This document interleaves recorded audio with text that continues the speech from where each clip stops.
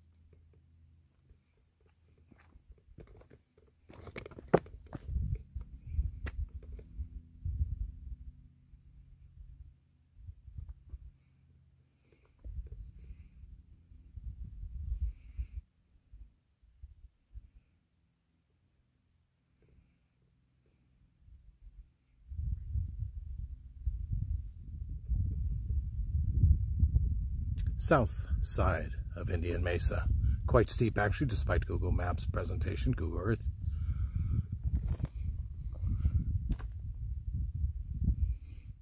And lots of stone lodges built up right on the edge, fortified right by the entrance, the gateway.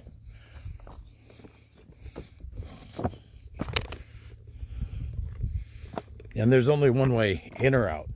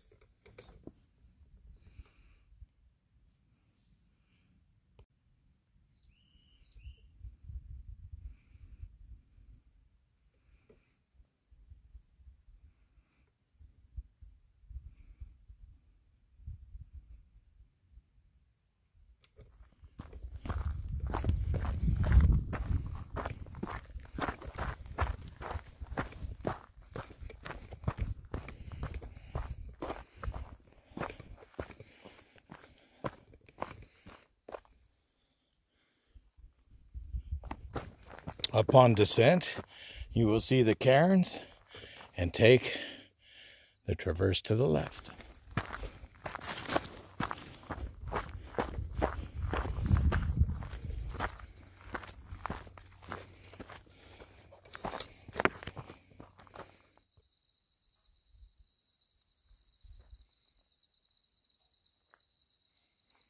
Well, the sun has set here in the desert. That was a great hike today. But I'm hungry. Let's get the seat out and have something special to eat. Something just a little bit special, but a little bit familiar too. First things first.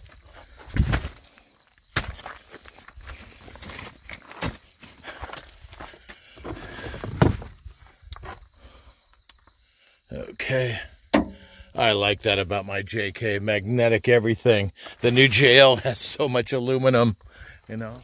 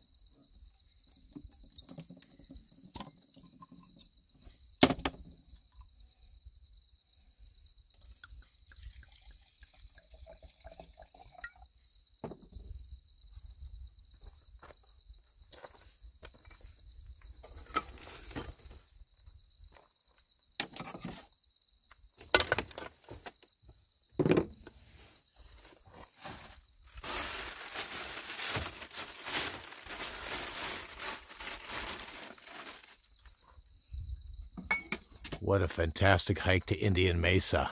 Unfortunately, we found ourselves a little bit in the dark tonight and quite hungry. So, I'm going to prepare a twist on an old favorite, hamburgers. But I'm going to use the YouTuber Chef Jean-Pierre's recipe for Salisbury steak and compound butter. I prefer to do a lot of preparation before I come out here so that I have great meals, but the menu is simple and easy to cook out in the wild, yet you have a twist of it, just a few better crispy Salisbury steaks and compound butter. 2 ounces of brie cheese, 2 ounces of chopped figs, a dash of chopped parsley, and 2 cups of sauteed onions mixed together with half a pound of unsalted butter, and you create Chef Jean-Pierre's complex butter. This goes great for any meat, steaks, or whatever you have. The dominant flavor, even though you see a lot of things in it, the dominant flavor is butter. It's absolutely fantastic.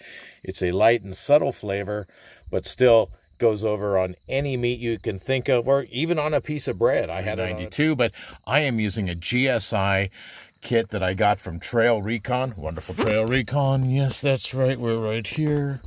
Can we get it? There we go. As you guys know, I am a Trail Recon fan, and I want to tell you about a kit I bought, the GSI kit. This is a wonderful kit. Now, I have thrown extra. It's got extra space in it, and I was able to throw a lot more stuff in here. I've got my gloves, my salts, my peppers, all my extra, my recyclables, everything I need for the kitchen. I don't even have to think. I just throw this in the basket and off in the truck we go, and we can go camping. Got everything there I need. So let's start cooking our Salisbury steak with complex butter. So I've already prepped the burger. We're going to use a heavy complex butter, so I don't have any American cheese or anything like that, but we do want veggies on it. And of course, all of those, the complex butter will have nice sauteed onions in it, so we won't need any onions either. So this is going to be a really nice twist, a bit more style on a classic hamburger.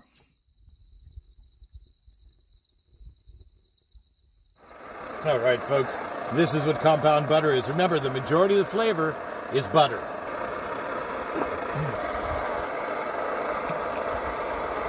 Tonight, I'm going to have this cooked hot and crispy. Remember, texture is the gateway to flavor.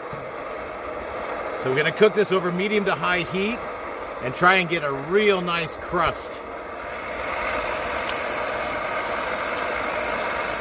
You want a really nice crunchy edge on this. So we got it pretty hot in the stove, medium high to high heat. You got to be careful not to scorch the butter.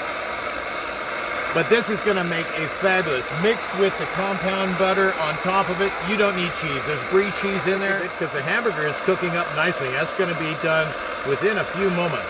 See that nice crust there that's developing? That's exactly what you want, a cascade of flavors.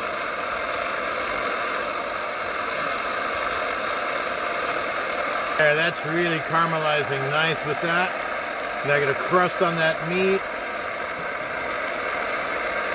Brie cheese right on it. Boy, this is going to be fabulous. You put a lot of this warm butter on the bun. This really is going to up the game. It's a simple burger. Make it ahead of time. Get it ready.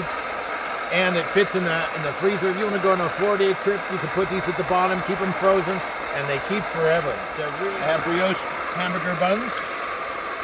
That's it. That's all it took. Nice, quick, easy. I learned 2 years ago on a Death Valley trip. I'm no Marco Hernandez. I actually need to help prepare everything, so when I come into camp, if it's dark like this, well then I'm ready to go. I always keep a spare meal in my refrigerator so that if something does happen on the trail, we get delayed, there's hours in, I've got a soup pack and some rustic bread and a real great meal. It's because this happened to be at Saline Valley. I got in late. It's December. And of course the sun goes down at 4:30 behind the Sierras. It gets dark at 5. I got in like at 6:30, really tired. Had a 3-layer meal all planned out and just was too tired to do it. And I pulled out the soup pack, Had a nice rustic artisan bread. It was tasty, and I was ready to go to sleep. It was a tiring day. So here's the same way. That's my theme. Make it easy, but make it a little bit nicer too. Salisbury steak has rested. We've got our brioche bun all prepared. Let's have some of that.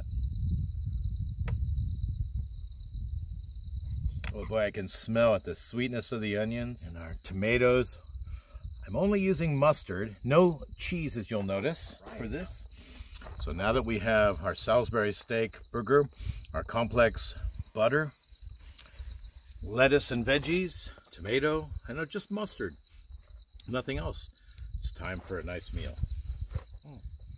Tonight I have a nice Barrage Cellars 2018 Syrah, real fruity. This will go nicely with the complex butter and the Salisbury steak hamburger. Wow. You really get some forward notes of the herbs on the beef, and gives it a really nice light thyme and rosemary note with the brie cheese as a mid palate. That's really nice. And it's layered. You can taste the different layers. There's some meat. Boy. This is why I'm out of this is why I'm outside, because I'm making a mess. But this is so tasty. It's not just a hamburger. There's some really light, flavorful notes to it also. The caramelized onions really come up. The tomatoes on the backside. And the herbs kind of blossom right mid-palate there. It just makes you want to grab a nice Syrah. It's just got a whole bunch of flavors. You can tell each one apart. This is really nice. No mayonnaise, no cheese, nothing else on here, because it's all in the complex butter.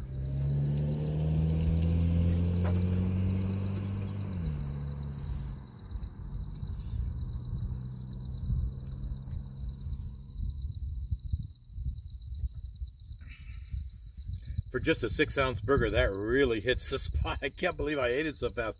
It was tasty, very tasty. Now it's time to kick back and enjoy the evening here. Thanks for coming along.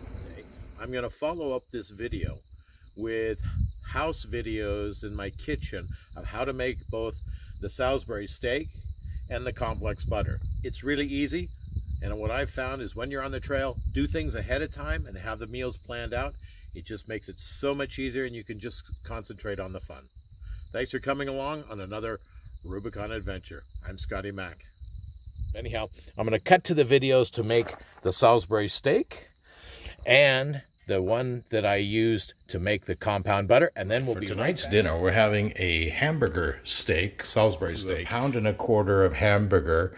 Our freshly chopped garlic, I like a lot, so that's about 4 to 5 cloves, nice sized cloves, coarsely chopped parsley, 1 fresh whole egg, dried rosemary, dried thyme, dried Progresso garlic and herb, 2 tablespoons of Worcestershire sauce, salt, and pepper. Mix that in together and form steaks, then we'll put it in our travel container and have it prepped for dinner. Form the patties using your hands or a mold if you have, and put them in your meat travel container ready for the trail. Now I like to put these in the freezer for an hour, or if you're planning a 3-4 day trip, this is an excellent mid-trip meal. To make the compound butter, we'll need to start with 2 cubes of unsalted butter, allowed to come to room temperature, as well as 2 ounces of brie cheese so that they mix quite well. I've taken 3 onions and caramelized them. Got just a dash of chopped parsley there, 3 ounces of diced and chopped figs, and 1 ounce of chopped sharp cheddar. Now let's mix it all in the bowl and make it into a compound butter roll. Add the ingredients to your mixing bowl and mix vigorously. Once you're finished mixing it, lay it out on your plastic sheet and roll it up.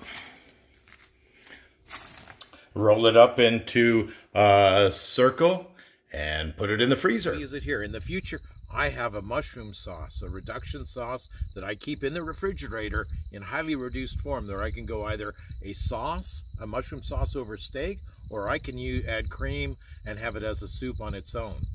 And I use that a bottle of their Cabernet Sauvignon. Remember, that's what Chef Jean-Pierre says. If you wouldn't drink the wine, don't cook with it. Cooking with bad wine does not make the wine better. This is a fantastic, Barrage Cellars is a fantastic wine. I will cook with it, but I'll drink with it also. So,